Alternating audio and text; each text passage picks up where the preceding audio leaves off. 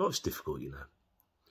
Whether you're walking around a 20-bedroom mansion all on your own, or whether you're walking the streets on your own.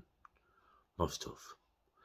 And illness, like the cancers and disease and all the horrible things in the world, don't care how much money you got.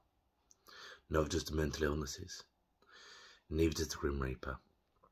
It takes from you what you hold the most dear. What unites us is humanity.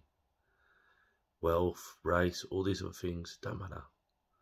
Us being human and having the ability to care for one another unites us.